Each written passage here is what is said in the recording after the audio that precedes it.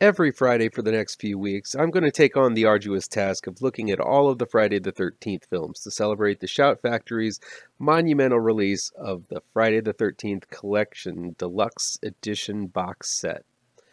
While I've reviewed these films before, my thoughts on them have evolved through the years. This is a brand new presentation of each of the films with all kinds of new bells and whistles, and honestly, I don't mind returning to Crystal Lake now and again simply because this is my favorite horror series of all time. Scoff all you want, movie snobs. I don't really care. Even the worst Friday the 13th has some redeeming qualities in my eyes. This second week of the series features, you guessed it, Friday the 13th Part 2.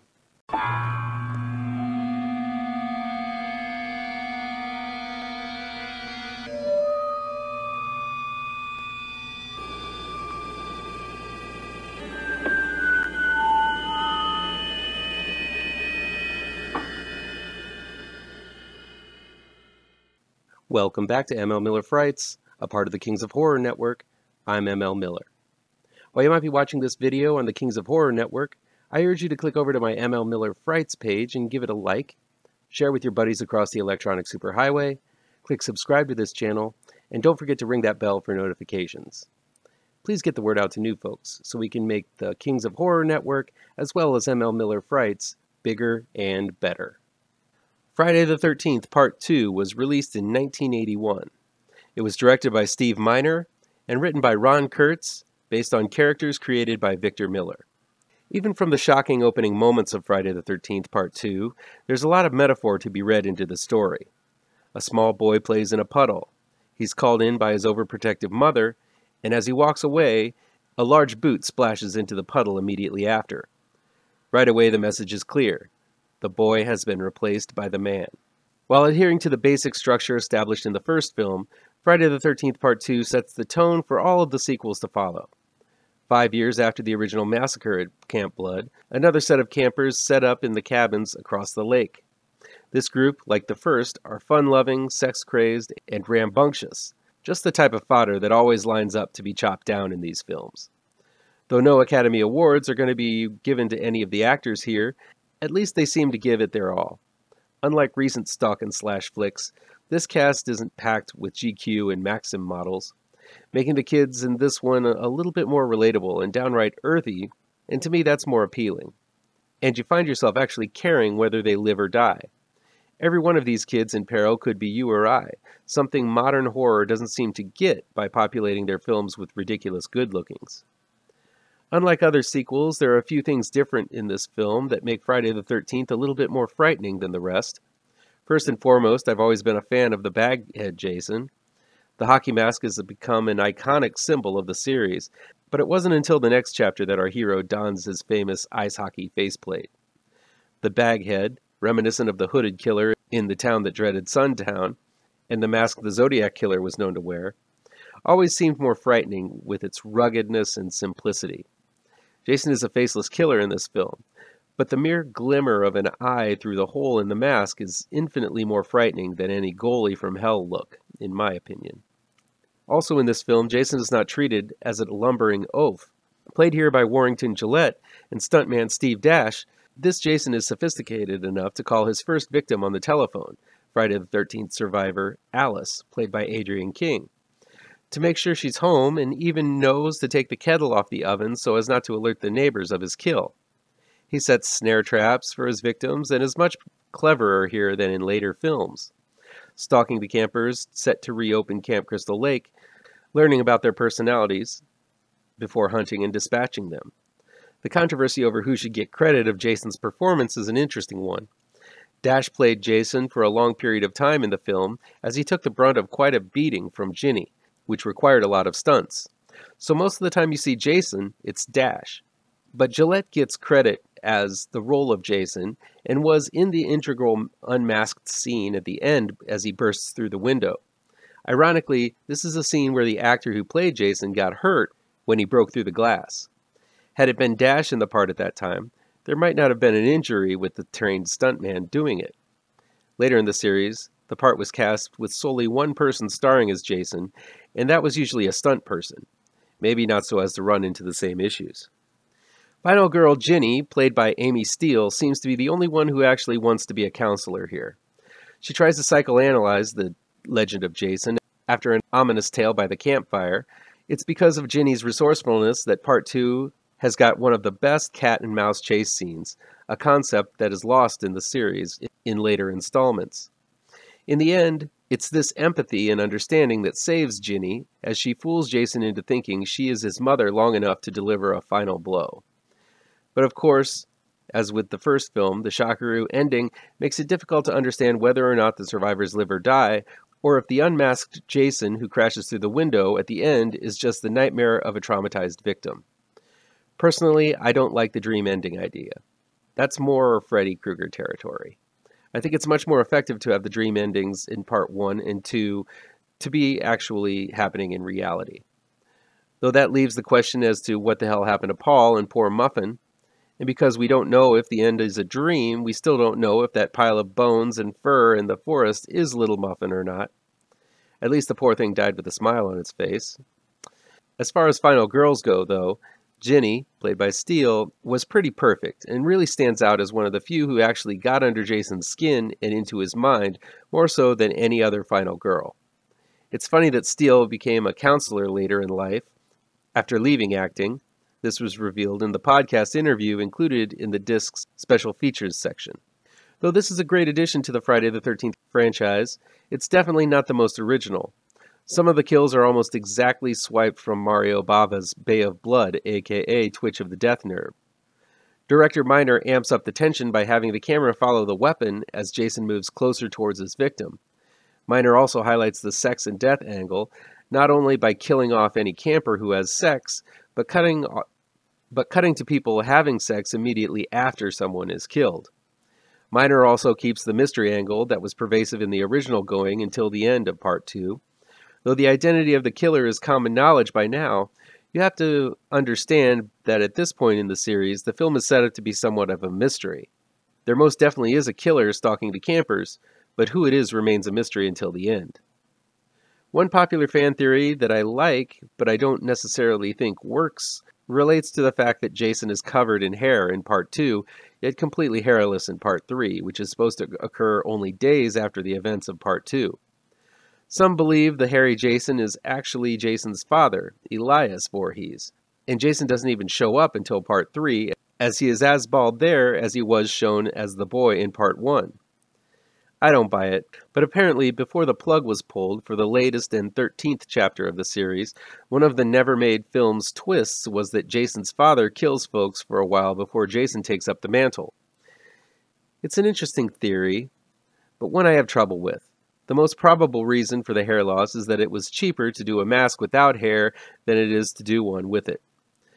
My inner logic connecting the series also adds that Jason was so distraught after having to kill the entire camp in Part 2 that once he escapes, he has overnight alopecia, a real thing, look it up, and loses all of his hair immediately due to that stress. So he's hairless when Part 3's fodder arrives. But attempting to make sense of this type of inconsistency is pointless, as the truth is the film series was making it up as they went along. The kills in this film are especially brutal. A spear is stuck between two kids having sex, swiped directly from Bay of Blood. Friday the 13th Part 2 continues to set the bar high after Savini's blood-filled rampage effects on the original. The highlight in this particular re-release of the box set is the recently found gore footage that was previously edited from the final cut by the MPAA. Most of these scenes are simply longer, bloodier versions of the original ones. There's a cool extension of Alice's kill at the beginning where we see the ice pick actually coming out the other side of her nose after going into her temple.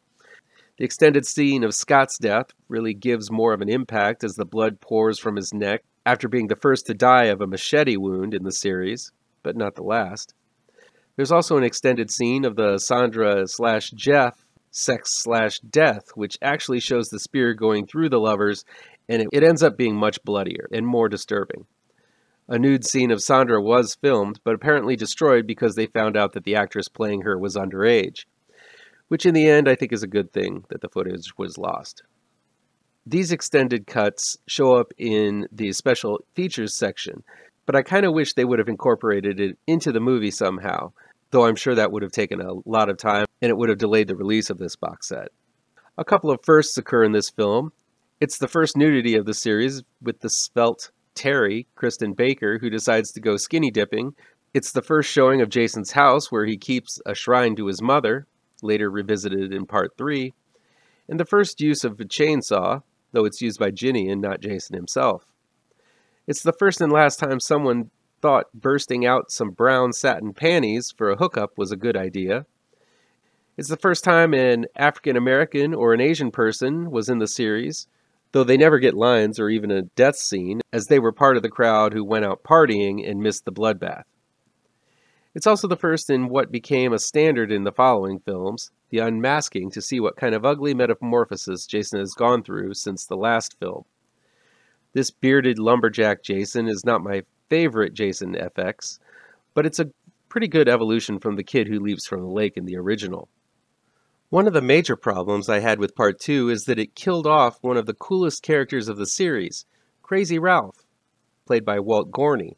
He may have been made fun of when he warned the campers that Camp Crystal Lake had a death curse and that they were all doomed, but it made for some of the most memorable scenes in the early parts of the series. Killing off Ralph might have added to the body count, but it took out one of the characters that could have made for some nice continuity from one movie to the next. What did Ralph know about the lake? What made him crazy? We'll never know. The series attempted to replace Ralph with other old codgers with prophecies of doom, but none of them compared to Crazy Ralph's chilling delivery. I also noticed that the jokester, Ted, played by Stuart Charno, not to be mixed up with Ned, the prankster from the first film, never gets killed by Jason. He stays at the bar when Ginny and Paul leave and actually survives the night. Maybe it's because Jason has a sense of humor and likes Ted's offensive jokes, but Ted also seems to have somewhat of a poop fetish, given that the two jokes he tells centers on it, which is kind of weird. In true Mandela effect fashion, for some reason I remember a shot of Ted at the end being distraught having lost all of his friends while he was out boozing. This scene doesn't seem to exist, but I guess it's something I dreamt up after repeated viewings of the sequel. I think it's the continuity that makes this first few Friday the 13th films so special. The later films forgot about all of that and wanted one-and-done stories. This one began where the first ended, acknowledging the history that was just building. It made you want to seek out the original and watch it back to back. Sure, the storyline is almost identical, but the evolution of the killer from Pamela Voorhees to her son felt like parts of a bigger story. I think that's what makes Friday the 13th so special. Jason wasn't the Jason we know in Part 1. As the series went on, we saw Jason grow and evolve. Jason got better in each sequel. You just don't get that in any of the other slashers of the time. This time around, I noticed that Pamela Voorhees doesn't pronounce her last name in the same way it is popularly pronounced. The stressor is on the first syllable, Vor, rather than the last one, he's. So it's Voorhees, not Voorhees, which is how I've heard it pronounced even in the latter films. It's just one of those I've always pronounced this wrong moments that hopefully I'll be able to delete from my vocabulary from here on out. As you can tell, I'm a big fan of Part 2. I've seen it quite a few times and never really get sick of revisiting it. It's got some great kills, some absolutely suspenseful moments, another great score by the master Henry Manfredini, and one hell of an ending with an unmasked Jason taking care of business, though the above controversy about it remains to this day. If you're looking for one of the better installments of the Friday the 13th series, this first sequel is tough to top. That'll be it for today. Please chime in the comments and let me know what you think of this video, how on the nose or mind-numbingly wrong I am, or you can counter with your own review. If you like this video, please pound that thumbs up button. Share this video with your social media addicted pals. If you're looking for written reviews, you can find them on mlmillerwrites.com. Don't forget, I have 2 new horror comic book trade paperbacks you should look for. Grave Trancers is out right now, and Pirouette, collecting never-before-published issues, will be out in November 18th in only the finest of comic book stores. Be sure to subscribe to this channel and ring that bell for alerts to be the first to see my future videos. Thank you so much for your time, and take care.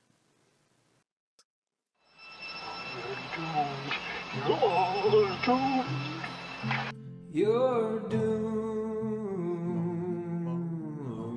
to live